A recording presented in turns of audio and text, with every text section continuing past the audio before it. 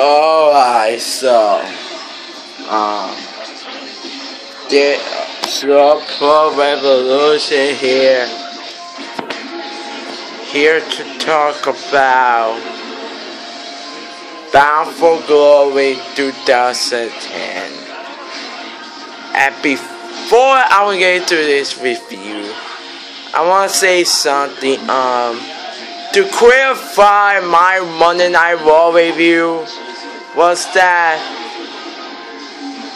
why the camera was turned upside down as I showed the picture of John Cena and the Rio for Hell in a Cell, and then the camera moved like this upside down. Here's the thing. I was so pissed off that I couldn't take it. I couldn't take it anymore. Because you can bet your ass that John Cena represents everything that is wrong with professional wrestling. So fuck John Cena. Let's get through this, baby. Bound for Glory 2010. 10.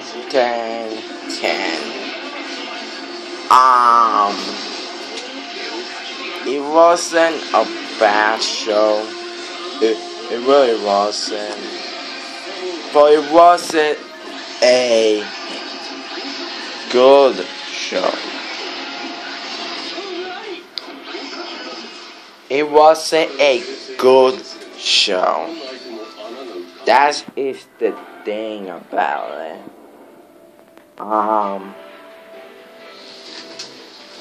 It wasn't a good show by comparison.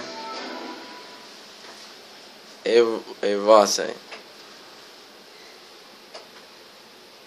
But I really and the 10 thing will be the main. So let's get it.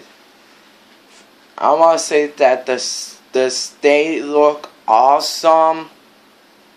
The stage look awesome, and the crowd was hot for everything. The crowd was hot for it, except for Orlando Jordan. Everything was good, but you heard great kiss. He heard great kiss.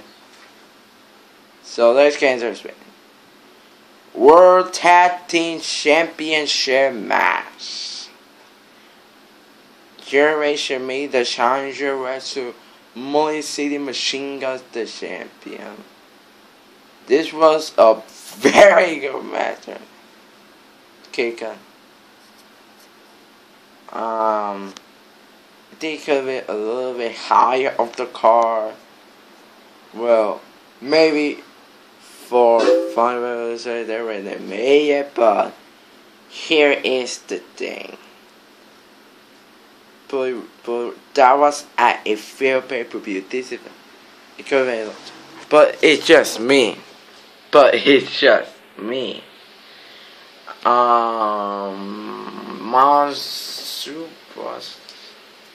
Oh yeah, fatal 4-way knockout championship match. You had injury alone defend the championship against Tara, Madison Rain, and Velvet Sky. It was okay. Probably better than Knockouts Fatal 4-way for 2011. I will get into it, but it was okay. Tara wins, but he only dropped for Madison Rain 4 weeks. I mean, what the fuck? It's just me. You could call me a hater, but I don't care.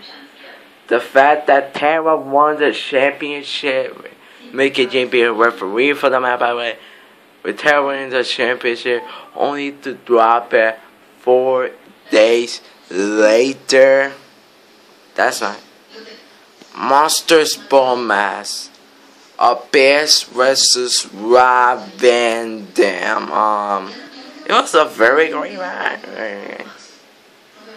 There was some sick bombs, like rolling thunder onto a bit into the ball wire, and then Janice. Everything was good. Rob Van Dam winning. I think you could have this someone, but it just again.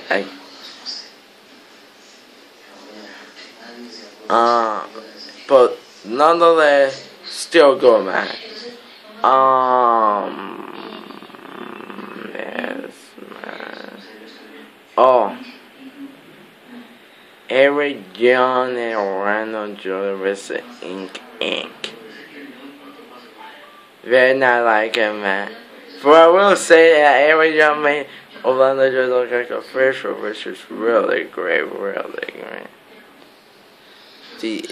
But first match, really not expected. World or Air Special Title match, the Jay Lethal defense against Dolph Brunia. It was a very good match. Jay Lethal retains. Robbie E for Jersey Shore comes out. At the time, I was like, okay, this could be a serious game, but time goes on. Very high. 3-on-2 handicap match.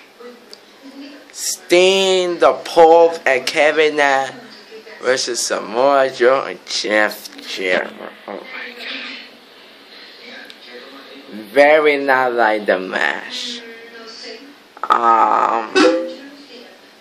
But as far as the heel winning, okay. But do it have to be Kevin Nash get the pin? Lethal Lockdown.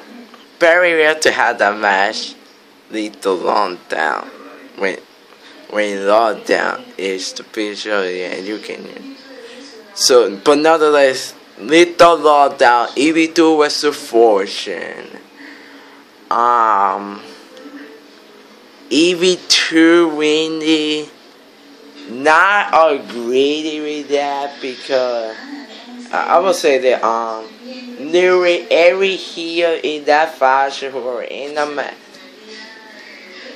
I know that they get the upper hand in the last few weeks before the match, but here's the thing.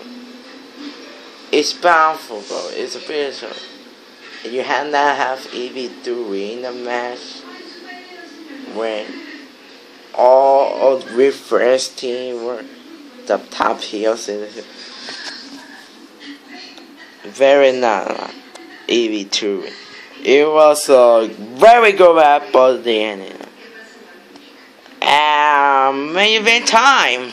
Oh boy, there's about that. It was, and I was very. Main event, Triple Threat World Heavyweight Championship match. Jeff Hardy versus Ken Anderson versus Kurt Angle. This was mine's the weird part. It was a very great match. But you will be a TNA figure out. This could be finish. This could be fin. As really enough for that, if you know, every Bishop, Hulk Hogan, Jeff Jarrett turn heel, as is always expected. And Jeff Hardy is the new TNA World Heavyweight Champion.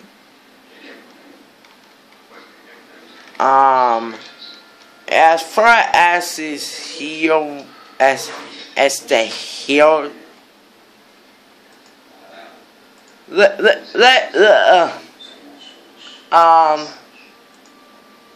it wasn't bad. For the time, it was really good. It was really good. But as far as the other heel go, this is where I said before Bound for Good. I think it was kind of like 3. As far as the heel for 3, Bischoff, Hogan, and Jeff Fury, this is where I say.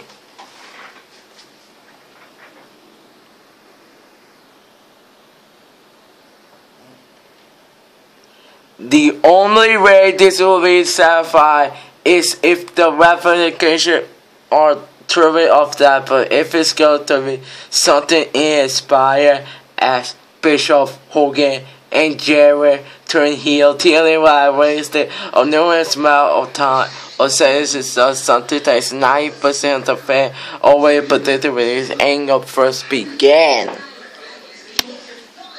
And that very felt predictable to me.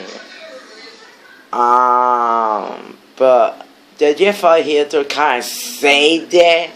Kind of say it. But as far as the immortal storyline, I will talk about more in by Bound for Glory 2011 review. But first, the pay-per-view go very good shot. But congratulations. And one show, it was 2001 show.